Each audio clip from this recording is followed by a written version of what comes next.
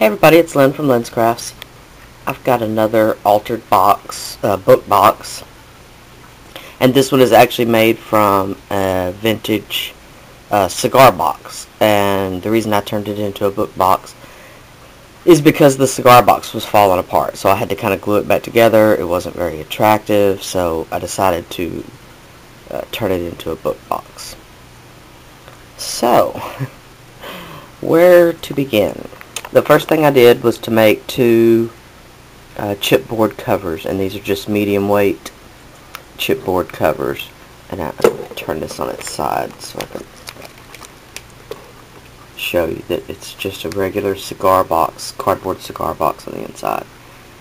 And I've covered it with paper and painted the inside edge, and that was just with a buttermilk acrylic paint.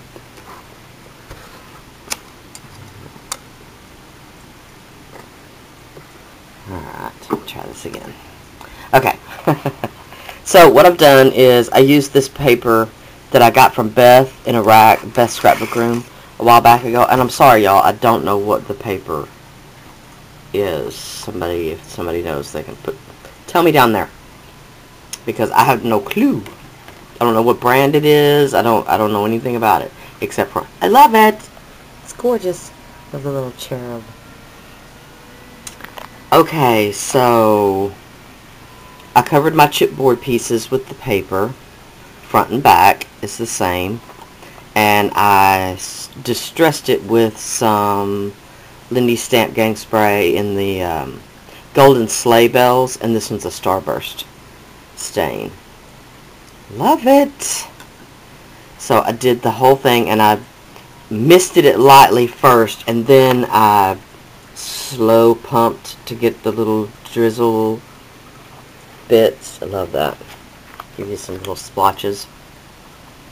And then I took another piece of the paper, which is actually this one, and I cut out this leaf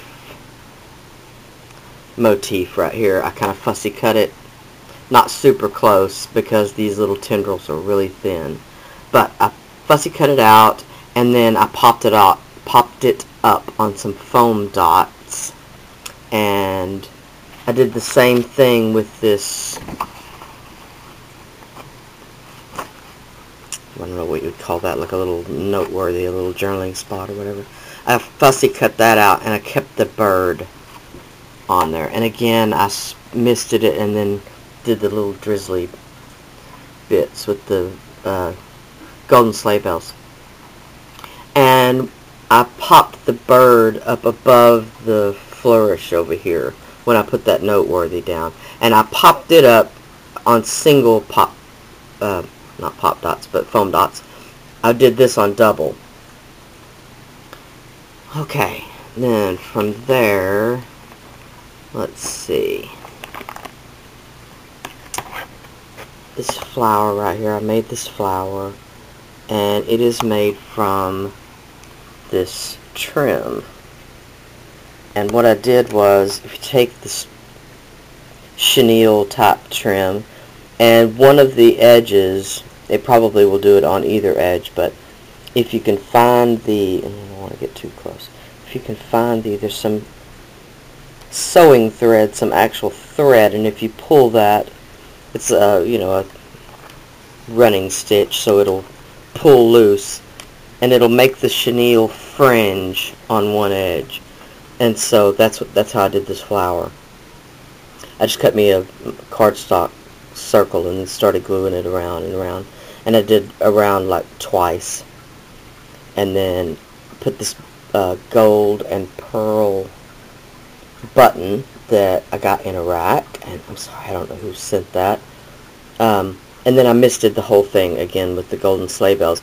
But after I misted it, I scrunched it up a bit so that the mist isn't solid. You can see some bits are misted and some bits aren't. I really like the look that gave.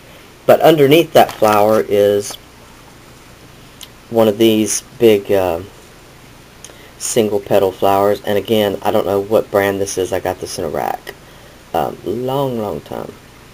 long time ago. And I sprayed this also with the golden sleigh bells. And I put that underneath this big flower. These little flowers are, what's my little, Jolie's Boutique. And sorry, because you basically have to destroy the package to get that out. So those came from Beth also. And I barely misted those. They were already the right color and pretty shimmery, so really couldn't tell a difference. I've got a couple of these little tiny rosebuds stuck in there, and I've had these for years. Couldn't tell you where they came from or even what brand they are. So I've got several packages in different colors of those. And I sprayed those also. This is just one of my homemade flowers, and I sprayed it also. I sprayed everything.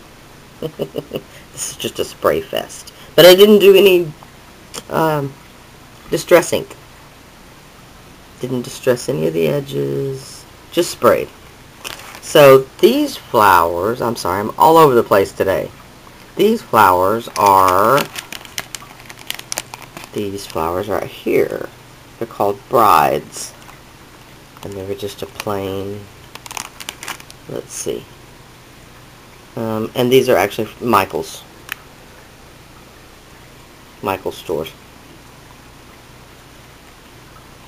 But other than that, they're just called brides. And those also came from Beth.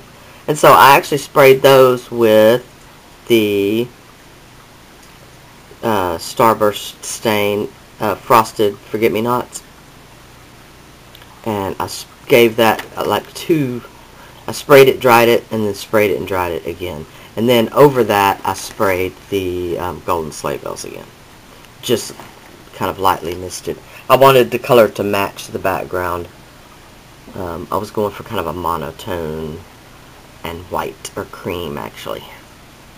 A couple of more of those little rosebuds that I little twisted the wires on. I did that on all of the flowers.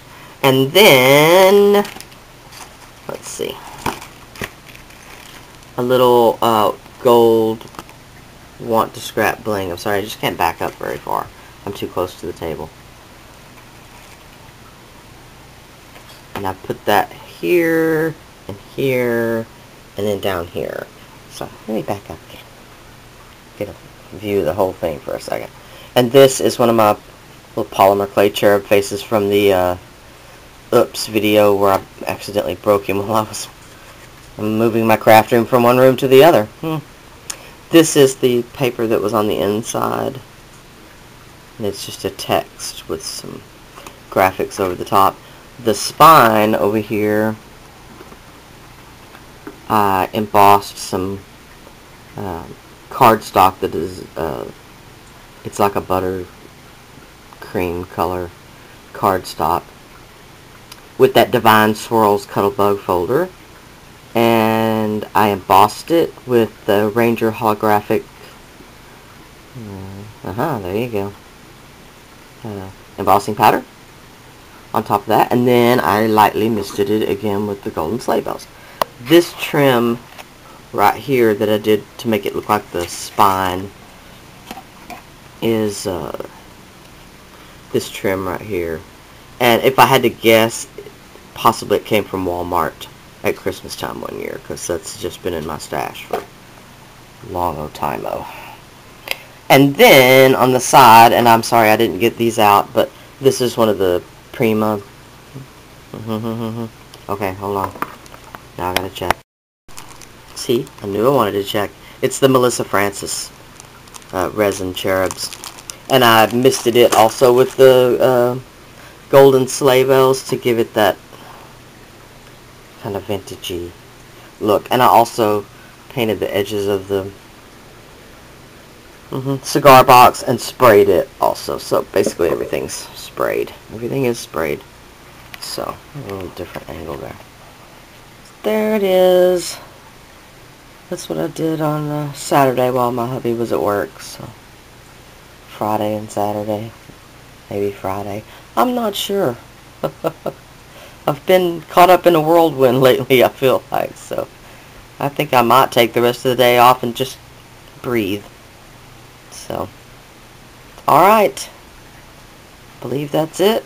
I love it. If y'all know what that paper is, leave me a comment down there, because I'd kind of like to know. Is it older? Is it new? Is it something that's out? I wouldn't even know where to begin. I don't even know what company makes it. So it's very pretty though. I really like it. I like the color. I love the, what do you call that when it's got the embossing already on it? Love that. Alright, I'll holler at y'all later. Bye now.